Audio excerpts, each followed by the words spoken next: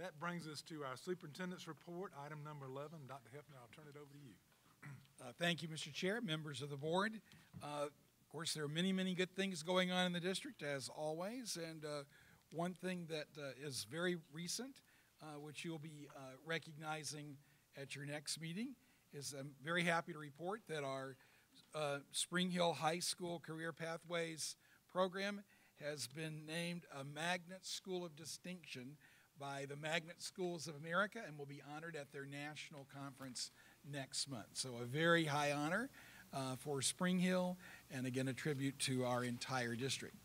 And this evening we have three quick reports that we wish to give you, and I'm going to ask Dr. Melton, our Chief Instruction Officer, to do the introductions on the first two. Dr. Melton. Yes, sir. Thank you, Dr. Hefner, Chairman Gant, board members. Tonight I have the opportunity to introduce you to our Director of Magnet Programs.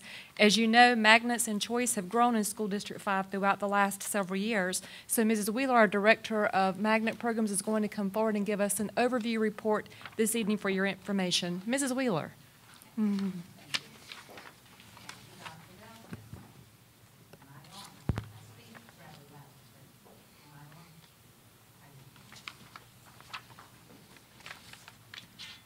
Mr. Chairman, Mr. Superintendent, board members, it is my distinct honor and pleasure to give you an update on our choice and magnet programs in District 5. In an excerpt from Dr. Hefner's Vision 2015 and then reiterated again in 2020, he wanted to expand magnet and choice options throughout the district, make optimum use of existing space, enhance the ability of each school to compete effectively with other schools in our district and in the community, and to meet the rigorous, unique educational needs of our students. So with that, what is the purpose of magnet schools and choice? It gives options to our community, and that's what we want to be able to do to parents and families.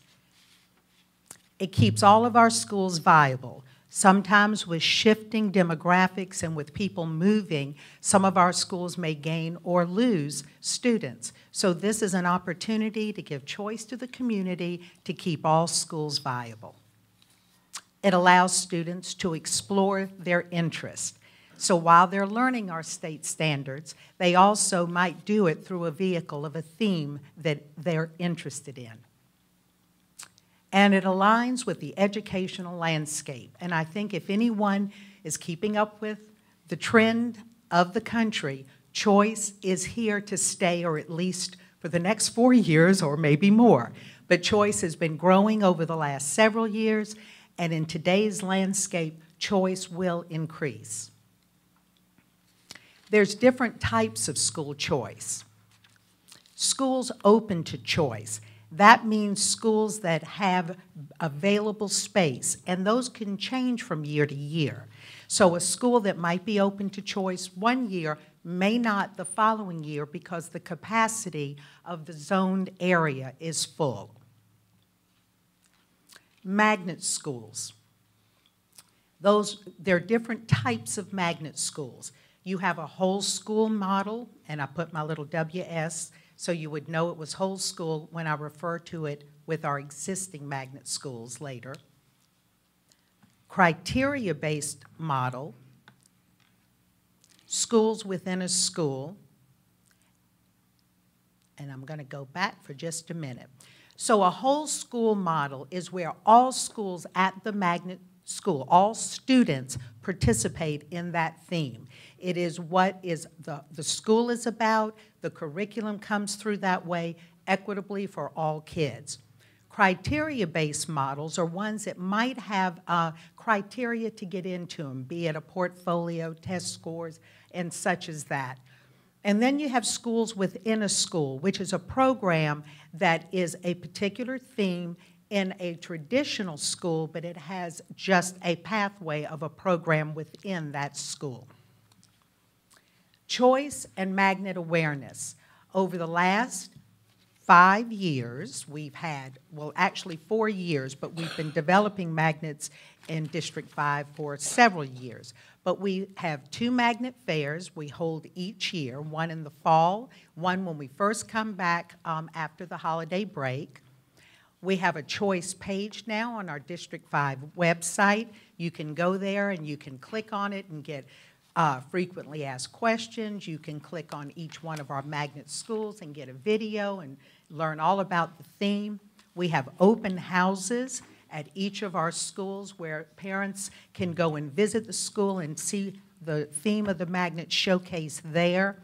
We have community events where we're visible. My favorite is the Okra Strut, where we are each year, but there's different community events throughout District 5, and different schools participate by having booths or visiting or just making themselves available to answer any questions. And then we've had lots of media coverage. The television, radio, newspaper, they've all covered us, given us great stories, and lots of visibility throughout all of Columbia. Interest in choice in magnets. It's become part of the culture. As I said, there had been some initial programs in the district, but 4 years ago we had an initiative where we created 5 new programs.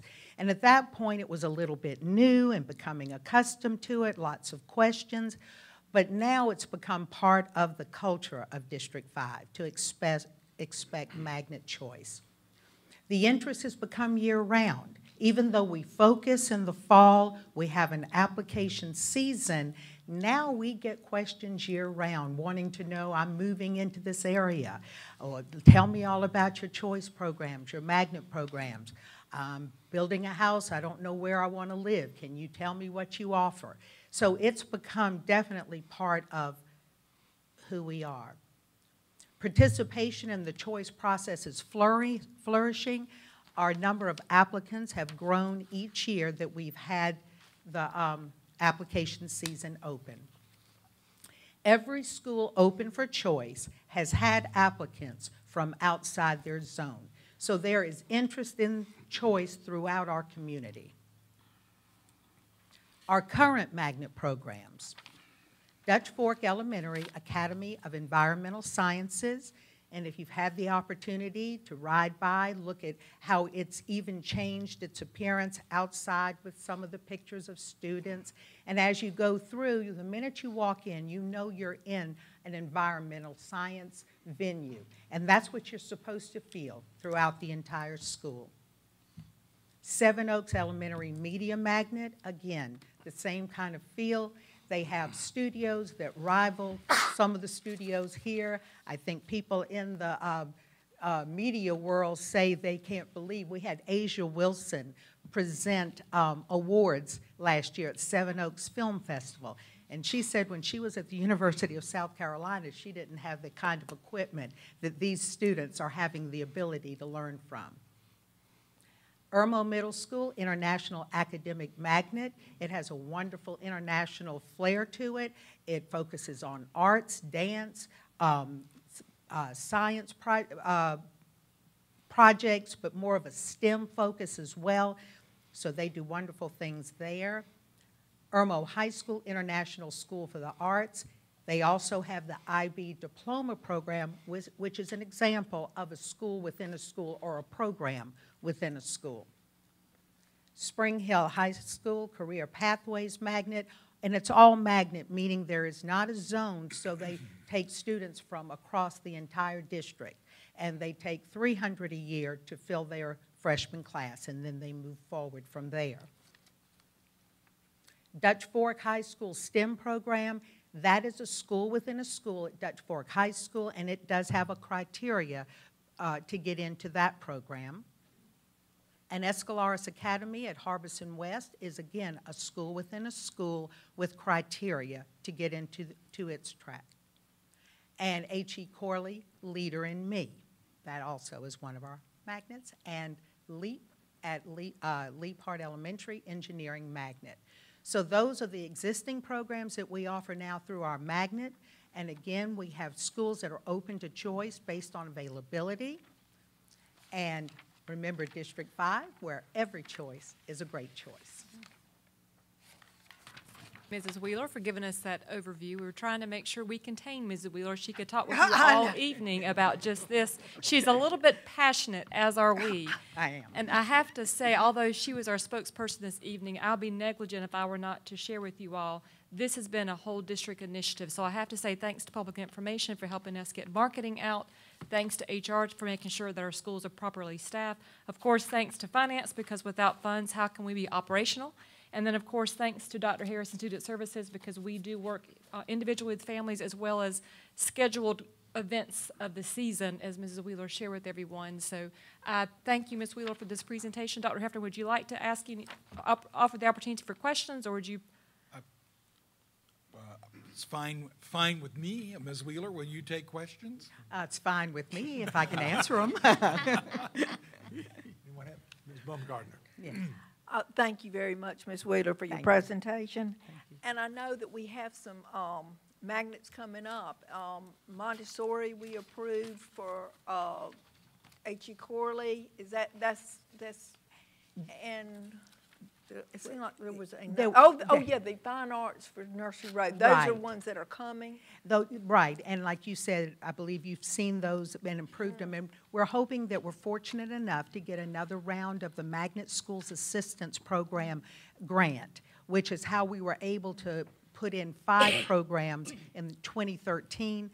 So that's what we're hoping will happen. But it is Montessori, it's arts at Nursery Road. It's sort of tweaking STEM at Lee Park to a STEAM model by including the arts.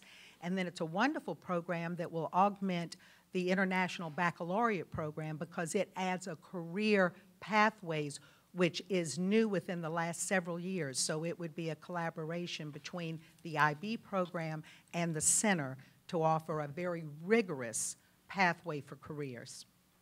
But Ms. So we'll keep Baumgartner, our fingers crossed. for the details of that, we did do a submission, the federal grant of which you all approved, and unfortunately, we were not funded in the first cycle.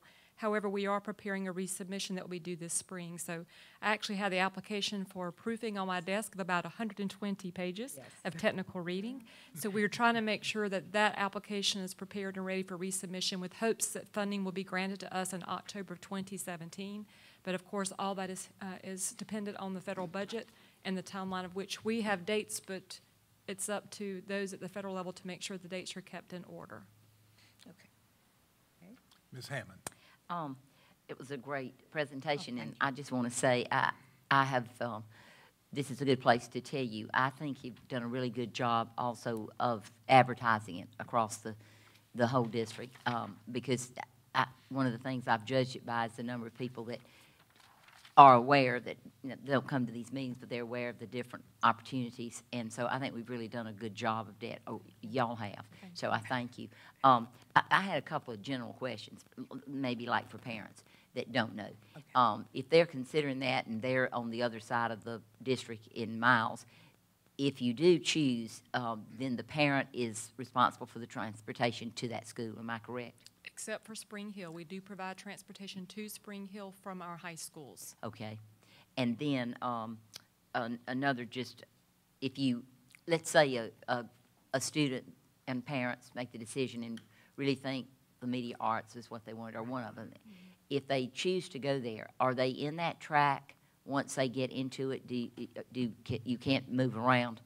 They can move around. In fact, Dr. Harris brought a policy, my time gets away from me, Dr. Harris, a year or two ago, said if a student gets into a magnet school, they can stay in that school to the highest level of that program, such as Seven Oaks will be through 5th grade. Right. If the child did choose to go to their home school, they have a seat available to them because, of course, that's where they're counted. They can choose out. But if students decide to pursue another opportunity or return to their home school, those are always options that we allow.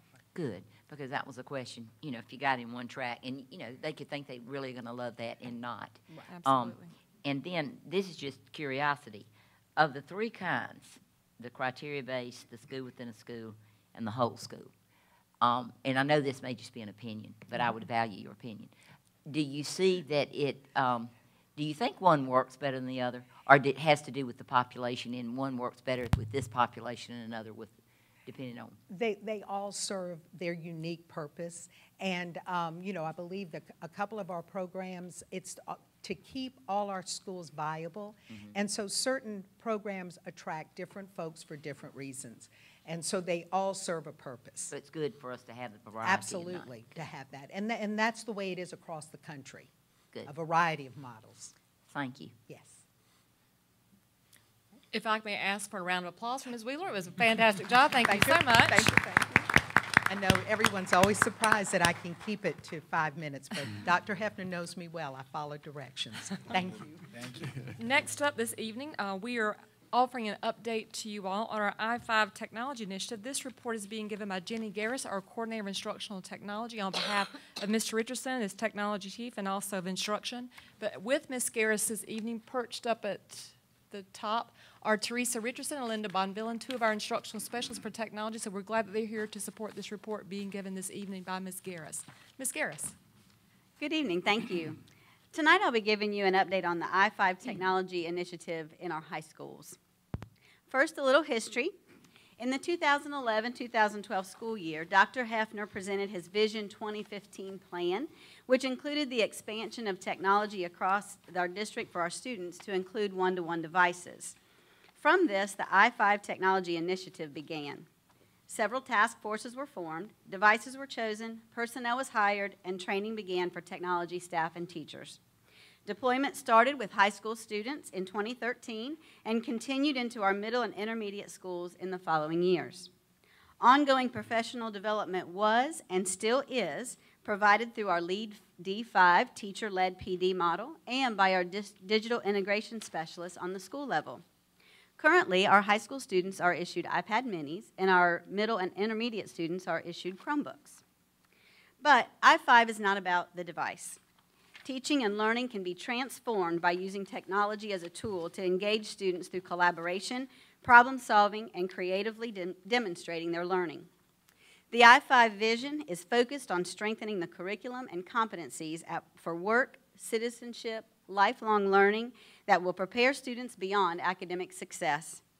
Students should be prepared to show what they know and demonstrate what they have learned, as teachers actively provide experiences for them to be communicators, creators, critical thinkers, and collaborators, both in and out of the classroom.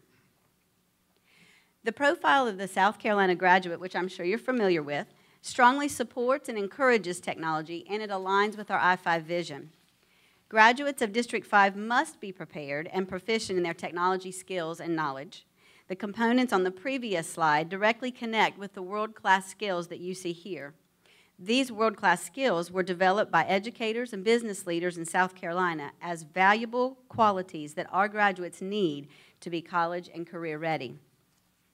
So, where are we now?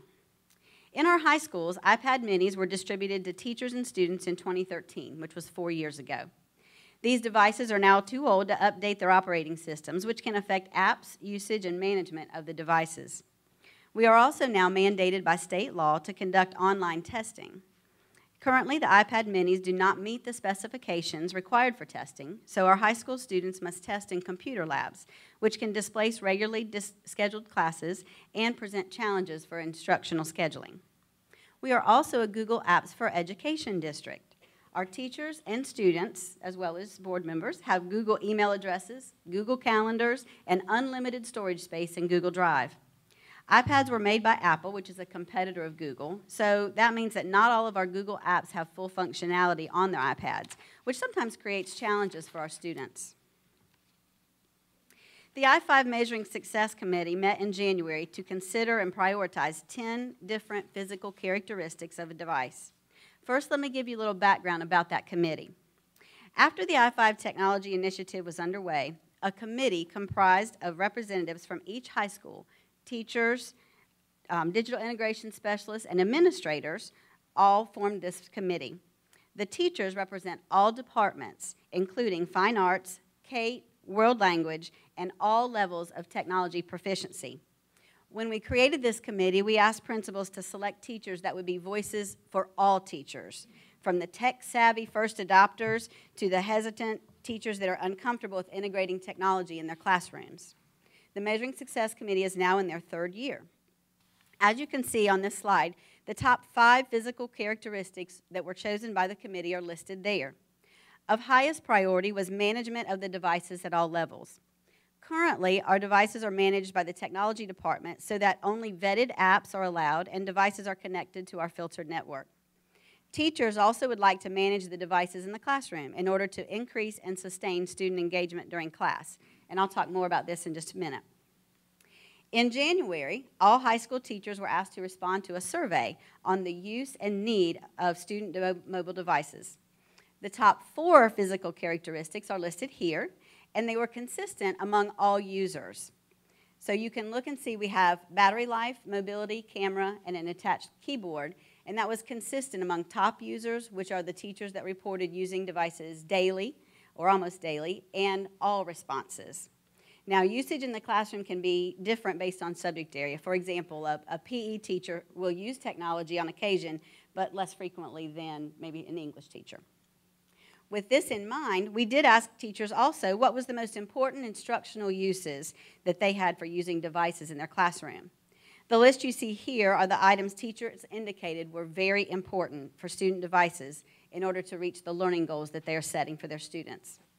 Researching, submitting assignments, creating and editing documents and presentations, as well as watching educational videos. One way videos can enhance learning is using a flipped classroom model. So students can watch a video from home the day before, and then they can come to school, and the video might be one that they've found online, or sometimes teachers are creating their own videos as well to teach the content. Then class time is used for discussion and activities related to the information in the video. This maximizes time, but it's also dependent on the student being able to watch the video outside of class. So where are we going now? Based on the input from our committee and from the teacher survey, we need to match the new devices with these priorities and the needs, while also considering the cost of replacement, repair, and refreshment. By replacing a portion of the devices each year, we can avoid large purchases every 4 years and instead continually update the model of the devices to keep them current and operable. Also, providing a consistent Google platform will allow us to maximize a management system that teachers can use in their classrooms to focus and monitor the activity of students. Later this month, we are piloting a system like this at Crossroads Intermediate School, and we'll get feedback from the teachers to see if it allows them to utilize the one-to-one devices more effectively and increase engagement and productivity of the students in class. Based on these recommendations, the district will need to provide the most feasible, cost-effective device to meet our needs and priorities, both instructionally, financially, and logistically. To quote Dr. Hefner in his Vision 2020 presentation, the district's skill in dealing with its ever-changing variables is a major reason for the district's sustained high-level success. Technology is continually changing in education, just like in the real world. However, the purpose of our I-5 Technology Initiative has not changed: to prepare our students to be college and career ready in the 21st century and beyond, to be effective communicators, collaborators, critical thinkers, and creators. Thank you.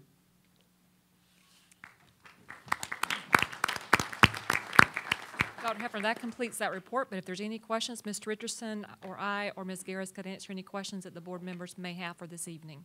Yeah, so Ms. Hammond had a question, I think Mr. Cates and Ms. Hutchison. So. If I am correct, is that still on? I think it's on, yeah. We do have the Google Classroom capability now. The teacher can be in the classroom and see what the kids are on with their iPad. We have that now, or that's what you need. Google Classroom actually is a way that teachers would deliver content to students and students would turn it in, but they can't see what's on the student devices through Google Classroom. Well, I can tell you, we have that where I teach, and it's very effective, especially with 8th graders. I know y'all won't believe this, but kids go to the sites they're not supposed to do sometimes. But we're able to block them. We're able to, I can be in my classroom and I have my iPad, they have theirs, and I've invited them into my class, and it really works well. And I was assuming, I couldn't tell from the presentation whether we are working toward that so the teacher can have that management. We have Google Classroom for the content, and then we're going to pilot Hapara, which maybe is what you're using. I'm not sure, but I don't know the name. I just know how it works. But I would like to say that's really effective if a teacher is going to use that as a tool in the classroom. Yeah, I mean, you've got to be able to monitor the student. Otherwise, they're playing a game on there, and you can't look at 25 students at the same time unless you have that technology. So I would certainly support us being able to get that. The other thing is, will it be, Dr. Melton, are we going to be okay with the State Department about that we've got to use computer labs because they are saying we are testing, because see, we're going to use our iPads because each student can do that, but we're going to have to go in all our schools to a computer lab in order to meet that requirement by the State Department? We are pulling all resources together. Mr. Richardson, Ms. Garris, Mr. Sullivan, and all of our technicians have been trying to collect information as to where needs are. We know that we have maybe a computer lab with 1 or 2 desktops that are not operational at this point, so we're trying to work on those. And we're also looking to see what devices may be on carts, may be in media centers that haven't been checked out that we could pull into the circulation. We did, as a system, request the department to give us a waiver for this testing season because we had the concern that perhaps we didn't have the resources nor the infrastructure to test successfully with all tests that we were expected to do this year. So we are doing some online, but we are also doing some paper and pencil for the testing assessments of 2017. Of course, by law, we are supposed to be doing it this year, but we do have an extension to be prepared for next year. That's where I was worried for you. And the other thing I would say, and I know your staff knows this, it's so important that kids have practiced taking a test online. It's very different than paper and pen. Some like it better, some are more apprehensive, even though they're technologically savvy, they don't, you know, they get more nervous, and our schools are graded by their past tests. So I would just say, I thank you. I mean, I wasn't worried that you're not doing whatever you need to be doing, but I just wanted to clarify when you said in the presentation about the, you know, that we have to meet that standard. It was part of the, you know, the State Department's directive. They have to be online. So, well, I can give you one example. Just last week, we had a meeting with our assistant principals instruction at the high schools in addition to the center. And we know, and I'll use Chapin High School as an example, we have not enough devices to test successfully with biology. So some of the students are looking perhaps to test at the center because they spend part of their day there, depending on whether it's A day or B day. So we're looking to see what resources we might have, but we want to make sure that whatever testing situation we have is most successful for students. So will students be comfortable testing at the center when that's not necessarily their home school? So that's some of the conversations that we're currently having, actually counting each device and then how many students are going to need a device to take the test because they are required to do it during the testing season that's coming up. My last one, Dr. Melton, would we, you know how you have to have the monitors, and it's so strict about past testing and you know, any type of breach of security. Do you foresee the testing having still to have that number of people at work to monitor a classroom like we've had to do for years? Or will this change? Do you think that will be able to be changed, that you won't need that much staff to do that? I think it's going to depend on what staff you have available. If you were to have this auditorium full of teachers, they probably would tell you they like monitors just in case one needs to run to the restroom, just in case the teacher needs to step out. So we try to listen to what the requests are of our testing coordinators and from our principals to make sure that we have ample staff to make those coverages whenever they're needed. But I can't say to you we have a quota of how many people per school that we're going to need to have as testing monitors. Now, what is online testing going to do for us, especially when we start reaching down to 3rd grade? We're not quite sure at this point. We do expect some students to have a reaction because they are accustomed to taking computerized tests such as MAP testing throughout the school year. But a state summative test brings, as you know, a little more pressure on the teacher, but especially on the child as well. So we have a delay this year when it comes to our elementary grades, but our middle schoolers have responded favorably and our high schoolers do very well. Good. Well, wish you luck. I mean, it's great, but there's also that learning curve, Absolutely. and I'm thinking of students and teachers and the apprehension to it. So We appreciate that. Thank you. Mr. Cates. I had the opportunity to serve on a district committee for technology and a state education oversight committee subcommittee. And the question and concern was raised at that time that testing on any student-controlled device could be a problem. Now, I know we're looking potentially at device replacement, but will that address that particular concern that you may not be able to test on a device that's been under the control of the student and not exclusively under the control of the district? Well, our Chromebooks in our middle school, the district-owned Chromebooks, they have an app for the test that is pushed out to those Chromebooks. And when the student opens that, it's a separate secure browser. So that takes care of that problem right there. iPads or iPad minis that we have in the high school, the issue we have there is, one, the screen size doesn't meet the specs. But the other part is not all testing companies will make the apps that are for iPad with a secure browser. That's a little more of a challenge. So we see that as a little more challenging than it is with Chromebooks. And then my second question, we've piloted and implemented technology now for a number of years.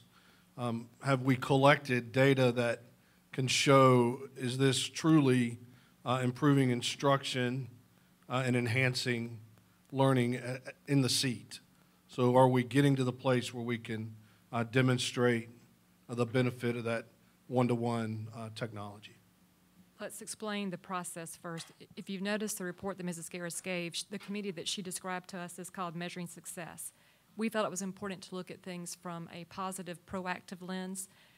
It's very difficult to tease out what is the effect of technology versus what is the effect without technology. And we don't want to have control groups of this student gets it, this student does not. Let's compare the results if they have the same teacher. So there have been a lot of variables that come into place. We felt it was most successful for us to gauge first the wave of supportive teachers and the responsive teachers. So the population on the committee that Mrs. Garris described to you, we intentionally made sure that we recruited and invited teachers of different levels of proficiency and exposure to technology were a voice on this committee. So it's not just our digital integration specialists, of course, who are the most savvy to come in and help us drive these decisions and help us make the long-term commitments to what to do next as far as the vision of Dr. Hefner's for technology and integration. So the first skills that we were looking for were just the basic behavioral kinds of things, uploading information, downloading information, online collaboration, those what's probably considered now out-of-date behaviors of students. So now we're asking this committee to look forward with us and what might be next. So Mrs. Garris and Mr. Richardson and I have reached out to a company that's coming in during the month of April. I forget when things are happening sometimes. They're going to be sending a representative in to help us look what have we accomplished thus far and what do you recommend is next. Dr. Hefner, of course, will be instrumental with this because he will be able to personally share his vision about District 5 as far as our technology integration, which will, of course, be about the resources, the infrastructure, but also what we want to see happen at the user level with our students, but also with our teachers.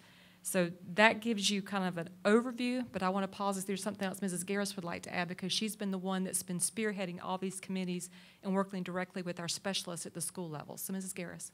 I would agree exactly with what you said about the measurement. You know, there's to tease that out because there are so many other factors in student achievement is difficult.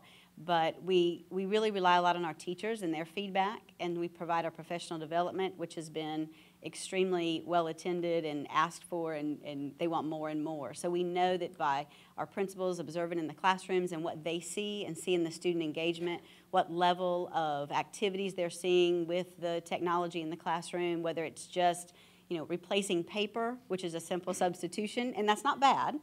At the same time, are they also engaging them in activities that are at a higher level that the technology enables them to do that they wouldn't normally be able to do just with a whiteboard, for example. So we have to take all those factors into consideration when we look at how do we define success, which is really what this committee has talked about. And so overall, my answer to you would be yes, but to put that in a number I think would be a difficult to quantify. I'm looking forward to our Future Ready consultant that's coming in April, and so we'll start looking at where we've been, where we are now, and then setting some vision as we go forward. I think we could offer personal stories that when the wireless did go down in January, the number of phone calls we had, we need this back up, my child can't access this or that. They are using this as a tool, and both parents and students see the value and definitely have the evidence to show that they're taking notes for exam preparation and just the day-to-day instructional delivery. Thank you, Mrs. Garris. We appreciate your Thank you. report this evening. We had one more question, Oh, or my at least apologies. one more, I'm sure. Ms. Hudson. Thanks. I wanted to ask about is it the middle schools that uses Google or middle and high? Well, we use Google as the whole district because we have okay. Google email and everything, but the middle schools have Chromebooks, so that may be what you're referring to. Okay. Yeah. So does that mean that all the students have a Gmail account? They do, yes, ma'am. I had, and I don't know, I'd like to know how you monitor that. I did have a concerned middle school parent who thought that there might be some problems with the parent not having any access to the Gmail account, just to make sure, things are going right and the Gmail is used properly. And concerned that students have a little bit too much freedom, especially at the younger ages, with the Gmail account, and they can't be monitored by the parent. They can be monitored by the parent, Okay. absolutely. We give them a default password to begin with, which is a very simple password, but then we show kids how they can change their password. And we try to send, and our principals do a great job with this, our digital integration specialists, sending out information to parents on digital citizenship. We teach that to our students. We try to get that information to our parents as well. And when we teach kids about strong passwords, which plays right into having an email and being responsible, we talk to them about you shouldn't give your password to anyone except your parents. And a parent at any time, they could call the school and they could, if the child, for example, would say, I'm not giving you my password, the parent, all they need to do is call the school. They can talk to the principal or an administrator, and we would be able to get in touch with that parent, reset that password to something that they know. That would never be a problem. Okay, I will pass that on. But we do try to teach them digital citizenship and using the tools appropriately. That's part of our curriculum. Right, well, that's good. Yeah. But sometimes there'll be kids, right? Yeah, and our students will tell on one another. When someone does something inappropriate, we hear about it. And so our administrators, again, do a fabulous job in reinforcing that and working with our kids. Okay, thank you very much. Yeah. Ms. Baumgartner.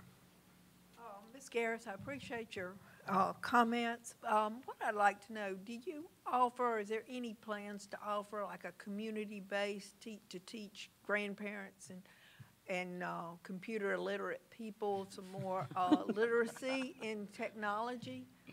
Like through the center or something like that, because I know I would certainly be interested in that. But, and a lot of times with cyberbullying and things like that, so that parents can know how to monitor better. We have done some of those in the past. We've had outreach and community classes. It's not something we have on the list right now, but it's certainly something we can consider. A lot of our digital integration specialists in our schools, if you don't have children in the school, you can still contact the school. They have sat down with community members and parents to show them what we're doing, show them how to do things. We'd be happy to help you, so anytime. Okay. Thank you. Ms. Hammond. In responding to Ms. Baumgartner, it's a good point to make. And I know you know this. I say this for people that don't. But one of the biggest things with middle school kids is it is the cyberbullying. They're mean girls and they're sometimes mean guys, and they just say things and they misuse it. But I wanted to say you were right, where you have the staff just has to be very, diligent with it. The other thing that you might not even think about, one of the biggest problems they can take pictures with it. So they like to take pictures of, if you have something that you're presenting on the board, you can send it to them, but sometimes they just want to do a picture. But of course they like to take pictures of each other, and that's wrong, and they'll misuse that. So I just would say it is a lot of education to it for a parent that would not even think that their favorite thing to do on this iPad is take pictures of each other. But, these are 8th graders. Like and Ms. Hutchinson's right, kids are going to do things. You just have to be vigilant. But as great as technology is, it can go down. A teacher has got to have plan A and plan B, and you have to be ready. But kids, our principals check them. They'll walk into that room and take it up from that kid that's misused it and sent the wrong kind of picture. So it is a learning curve. That Ms. Baumgartner is maybe, asking about. It is something that you would not think about. I don't think if you grew up not having this access to technology, you wouldn't even think about it. So it is a big learning curve, and of course I know our teachers know it, but I think it's a good point for parents to be aware of it. Ms. Garris, I hate to add one more thing, or Dr. Melton, but I think I've heard from several board members the concern of parents and maybe not knowing this piece about being able to get to a child's Chromebook or whatever. And I heard you say, Ms. Garris, that at our schools there are, if the question comes, they'll get it. Would you all just put in the back of your mind to maybe plan, maybe by cluster, to offer that? And it could be an offering. I mean, there's 1,000 things around to do, but it might be really something that would be if we could put information out around registration time, something like that, so parents would know they could get some help. I don't think some of them know where they could get it, and just like Ms. Baumgartner said, some updates for parents, because students understand the devices a whole lot better than anybody older than the student, I can promise you that. And the younger the student, the more they understand, I think. So just a little food for thought if you put that in the back of your to-do, think about list. Absolutely. And for you Thank all you. to know, we do orientations when the school year starts before devices are accepted by our students that we require our parents to go through. So the orientation gives a broad overview. Mr. Cates is nodding his head. He sat through several of those, I'm sure. And then we also have a guide that has a lot of the frequently asked questions, but other information that parents are required that they have to read and then sign that they've accepted it. But the more we can do to make it personal, the better and more successful we're going to be. I do commend Mrs. Garris and our digital integration specialists in our schools, because each school designs unique things based on the feedback they have from their parents and community members. And we, of course, will continue to do that, but we'll certainly look for ways that we can standardize some support to make sure those themes of messages that you all hear about get out to parents. And we can make sure that we support that messaging so that everyone is clear of what to do when you encounter a problem and where the resources are that parents can reach out to. And during that registration, probably great if the student knew that the parent was being available to that They're a information. part of that, yeah. To just make sure they understand that their Right. parent will know how to do Right. this or that, or Absolutely. correct, check behind, which will make them Thank all you. on the same. Absolutely. Mr. I Cates. just appreciate what you're doing. Obviously, I'm a technology user and an early adopter, so, and some of it does come back to the parent education. I've always had access to my boys' social media accounts, their email, and I think some of that is a part of that awareness. And so I appreciate what you're doing, because that impacts not only what's going on in the school, which is our primary importance, but that does have a big impact on what's going on as they move out into the community when they're on these devices, maybe not school-issued devices, but social media over the summer, and anything we can do to minimize some of that negative impact, the cyberbullying. I appreciate what you're doing and just what we are doing as a district to teach good digital citizenship. Thank you. Thank you. Thank you, Ms. Garris. Thank you, Dr. Milton. We Thank appreciate you. your report. And our third and final report this evening underneath the superintendent's report is that I wish to give you an update on Vision 2020. As you recall, beginning in September 12th, 2012, we worked on Vision 2015, and upon the completion of the things that were in that plan, I came back to you on September 12th, 2016 with Vision 2020. I won't go through the entire report, but as you will recall, I ended up making 5 specific recommendations, and I want to give you an update on where we are with those. So recommendation number 1 was to add a 3rd wing at Chapin Middle School, and would let you know again and let the public know where we are with that. We selected an architect, as you will recall, on September 26th. The architectural contract was approved on February 13th. Architectural plans were presented to the board at your last meeting, and we are currently negotiating a contract for contractual management at risk with a building contractor, and hopefully that will be completed and brought back to you at your next meeting. And I'm happy to report that we are on schedule for a completion date of June 2018 and opening the new wing to students in August of 2018. Number 2 was that we build a new elementary school, which for right now I'm calling elementary number 13 in the Chapin cluster. Subsequently, it recommended to you that the school be built on the Amix Ferry side of Chapin, and the district has entered into option agreements for property on Amix Ferry Road, and currently due diligence is being conducted on this property to determine if the site is suitable for an elementary school. Number 3 was that we establish a planning function or restore the planning function to our district office. At this point, that has not been addressed, but hopefully we'll have a plan for that in the near future. Number 4, as you heard the report this evening, continuing from Vision 2015, to continue to expand magnet and choice options throughout the district, to do the things that Ms. Wheeler described, to make optimum use of our existing space, enhance the ability of each student, of each school to compete effectively with other schools in our district and community, and lastly, to meet the unique educational needs of our students. As was indicated, we are working on our grant proposal, which would add some new, provide funding for new magnet programs here in our district, and we'll be keeping our fingers crossed for that. And number 5 was to assess and prioritize the need and identify a plan to fund a multitude of projects. I won't go through all of them, but we'll place them back on the screen. And since September, I've been sharing this, the whole 2020 at many, many different locations, certainly with all my advisory groups and with our SIC cluster groups, and sharing with them all of the things in this plan.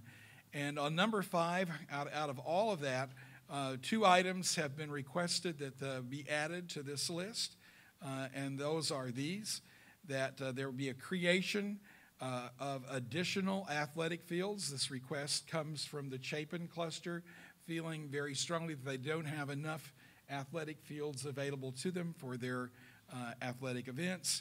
And secondly, that we add lighting of additional athletic fields, again, thinking that that would expand the use of the fields we already have if they were lit.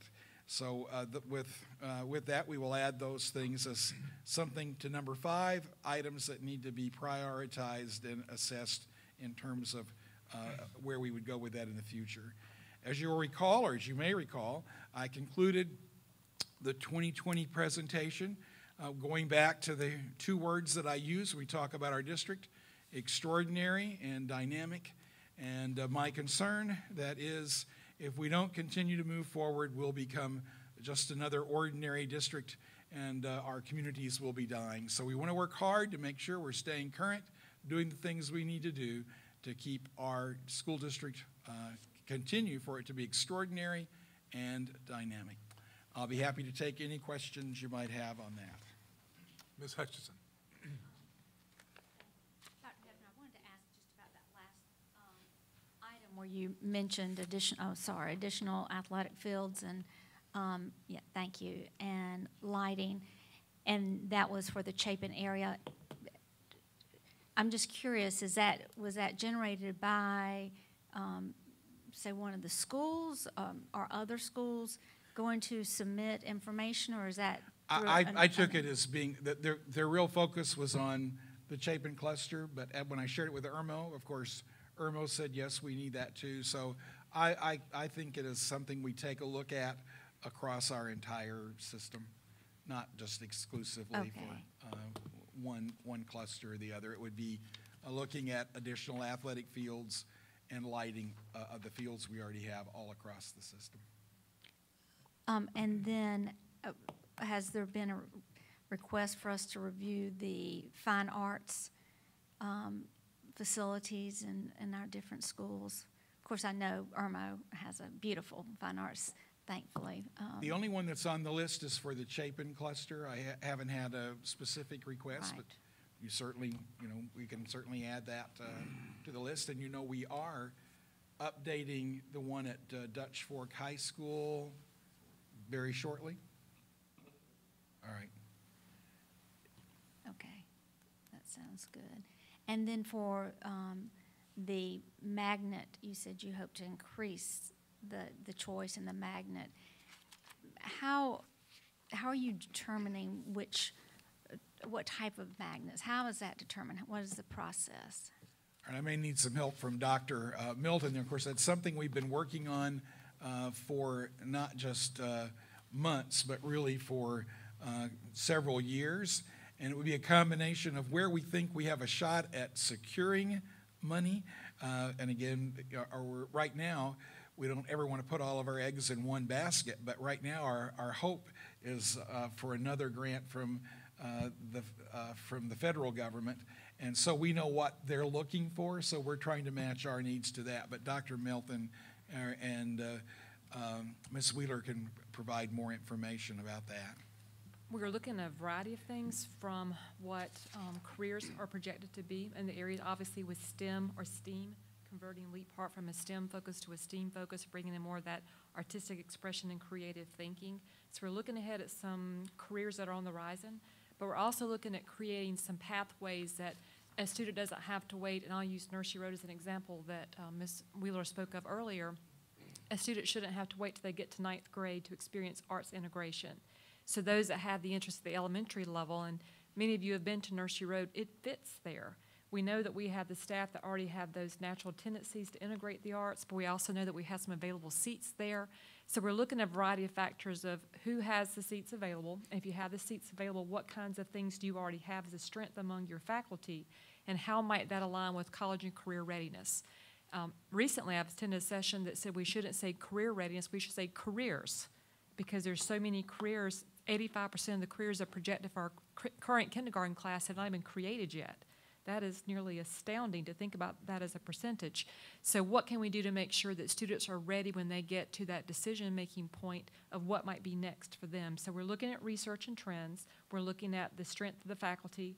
We're looking at available seats. And then we're also looking to see, quite candidly, what is the federal government funding and how might that reach our needs? We know right now STEAM is very popular among the federal funding. That's something that will benefit our program, but also connect our elementary programming with what happens at Dutch Fork High School, of that school within a school, of STEM at Dutch Fork High School. So we're trying to make sure that we have some bridges. It's not just happening at the high school secondary level of exposure when it could happen much earlier and ignite a child's passion when they're very impressionable. Mrs. Wheeler, anything you'd like to add? Now, one thing that is really great is that we have a lot of collaboration with our high school students, even working with elementary students and middle school students. So that's been a big plus. Thank you. Ms. Hammond. I may have written this down wrong, but you had the elementary school that you, if you go back, the one that you made it number 13. And then that's the Chapin cluster. And then there was another one that'll be developed, this is later, because I mean, I wrote down 13, but maybe it should have been 14. No. Go forward. Go forward. You go all the way. No, it was on the bullet point list of other. In other words, my question was, I know There we you go. need that. I know we need one, the one we're looking at where you talked about. What I have indicated, what I think is needed is we'll eventually need 2 elementary Okay, schools. that was, so I did it Chapin. right. It was 13, and then number 14 is one in the future. That's correct. Okay, that's what I thought. And just for, I think for constituents, use the word due diligence that you're looking at. You may want to say what that is. Is it like, how do we? Due diligence includes such things Specifics is as, what I and I probably cannot give you an all-inclusive list, but certainly a title search, a boundary survey, geotechnical studies, environmental studies, assessing the road frontage, and getting approvals from the Department of Transportation and yes. from the Office of School Facilities. And there's probably several other key points that didn't come to my mind right this very second. Thank you. That's all. I just wanted specifics so that they would know what's in the background as you look at somewhere. Any other questions? All right, thank you. And that concludes the superintendent's report for this evening. Thank you, Dr. Hefner. Those were great reports all the way around. Thank all of those who participated. And that brings us to item number 12, which is public participation.